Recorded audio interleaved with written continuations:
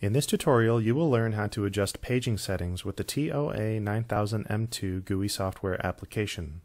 First, click the Paging button to open the Paging Setting view. Here you will find priority input sources, trigger functions, and output assignments. All settings are stored independent of scene memory. Here you can program up to 32 paging presets. To program a paging preset, first select the priority input source. Then, select the trigger that will activate the paging preset. This may be a contact closure, a button press from a remote controller keypad, or a Vox threshold.